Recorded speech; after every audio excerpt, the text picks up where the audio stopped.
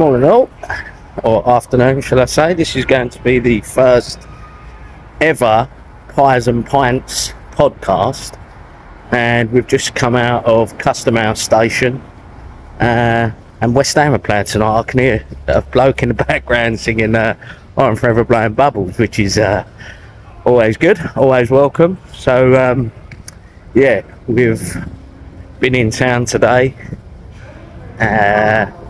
and there's a new pie and mash shop open, which is great news. You know, you often hear people think it's a dying breed, pie and mash shops shutting down, but I don't think that's always the case. I think it's you've got to evolve, you've got to embrace change. A lot of sprouting up in the suburbs, but this is one in fairly central London, so long may it continue.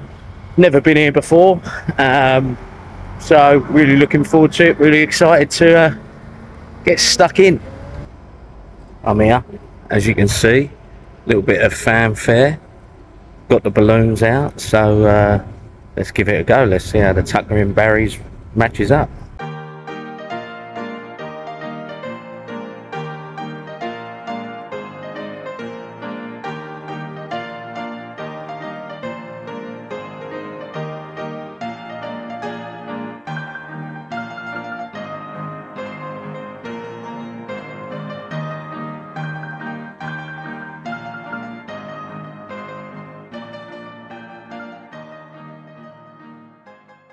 Now this is the post-pie debrief from Pies and Pints podcast. It's our first ever session. I'm on my own today.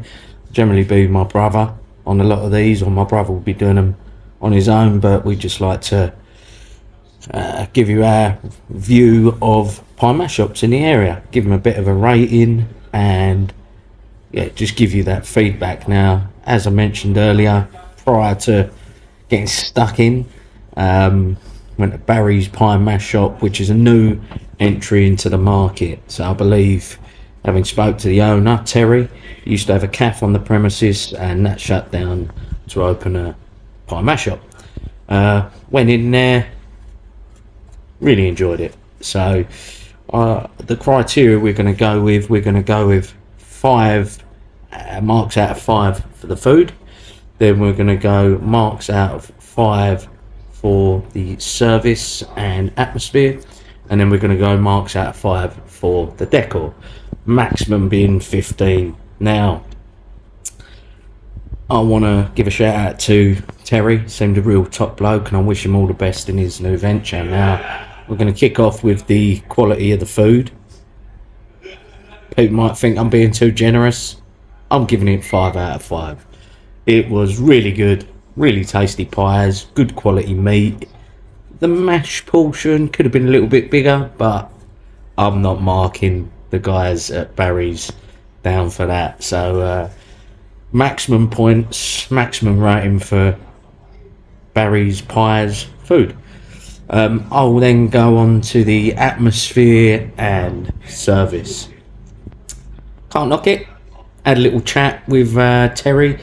The owner seems it's a family business. Obviously, it's only their second day.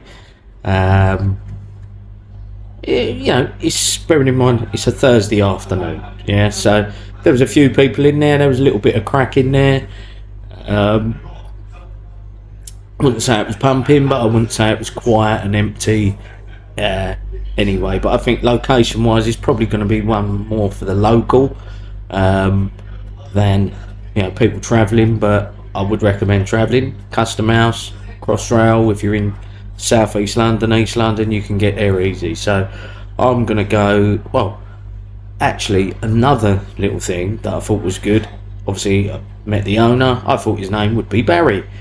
It isn't. The shop is named after his uncle, who said was an ice cream man. So I like that nice little touch. In terms of atmosphere, service, I'm going to go 3 out of 5. Which brings me on to finish on to the decor. Now, I'm a traditionalist. I like my pie and mash shops to look a certain way. Other people might be different. People might not care. People might disagree with my taste. But I would say rating out of 5 for Barry's would be a 2.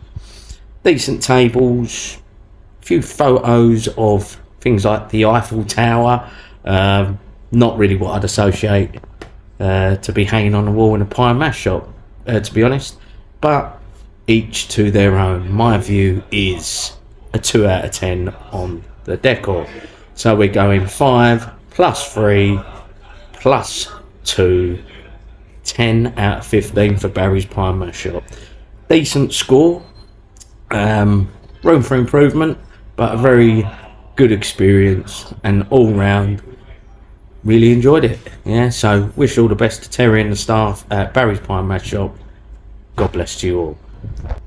One thing I didn't mention, obviously on Pies and Pints, I'm sitting in the Black Line in Plaistow, having a pint, having a think about the pie and mash I've just had. So if you haven't been in this place, wow, this is a real traditional East End pub. Love it. The wood panelling, the photos on the wall, jockeys, obviously it's a West Ham boozer, Bobby Moore with a World Cup. This is the quiet bar. As you can see, it's pretty quiet. The main pub and bar is round the corner. Real welcome staff.